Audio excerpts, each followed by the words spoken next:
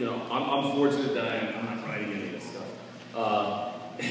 I'm just showing up. They have these great scripts ready for me, and you know, we go in. No, I don't know how much pressure they're feeling. There's more excitement. Talking to the Johns and so many Johns on their shows for them.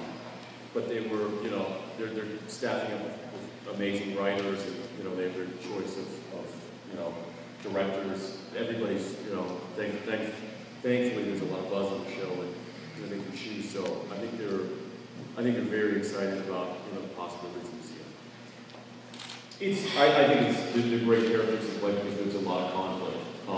You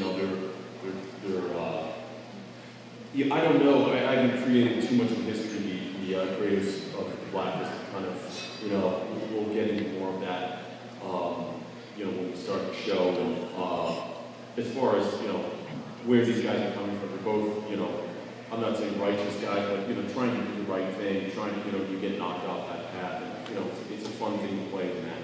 You know, there's a lot of, I'd like to say that they both come from like a good hearted place to trying to do the right thing. And, you know, there's this, you know, conflict along the way. So which leads to great TV.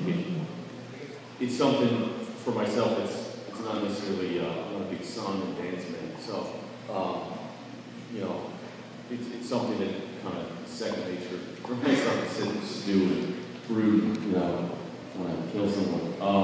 It's yeah. I think they're both great characters to kind of this rich inner life. I'm fortunate to kind of come across these scripts and these characters and, you know, fall into these things. There was not a lot of stuff. I don't, to be honest, it could go anyway. You know, we shot so much in the pilot. You know, you're always trying to, you know, put out there. Basically, the director comes in and says, you know, let's try this way, this way. You know, there's a lot of options being thrown around while we're shooting the pilot. So it's really up to the creators to kind of, at this point, where it's going to go, how it's going to develop. You know, I think there's a lot of suspicion on my part of Ancient Kingdom. I mean, she's fresh at Quantico. She's, you know, she's about as green as it gets. And I've been a case agent on Raymond Reddington for years, although I haven't tracked him down. I think that, you know, I'm watching her as much as I'm watching Reddington.